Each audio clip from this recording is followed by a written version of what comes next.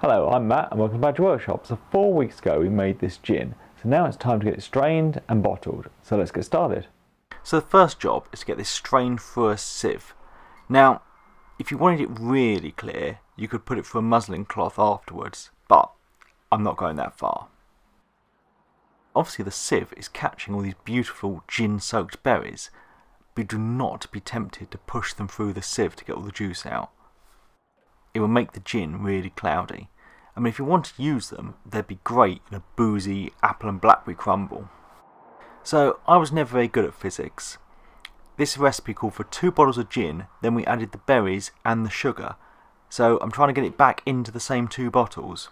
And I think the volume might have increased slightly. But when you have leftover gin that won't fit in a bottle, I guess the only thing to do is drink it. After I cleaned all the sticky mess off the bottles, I could get the distillery label in place. I'm also adding the date it was bottled, or the month it was bottled. Not that I can imagine needing this information, because I don't think it's going to sit around that long. So that's it all done. These are ready to drink now, but I'm going to try and hold on to these until Christmas, and perhaps we'll sit down and try it and have a drink then. Thanks for watching, and please subscribe for more videos.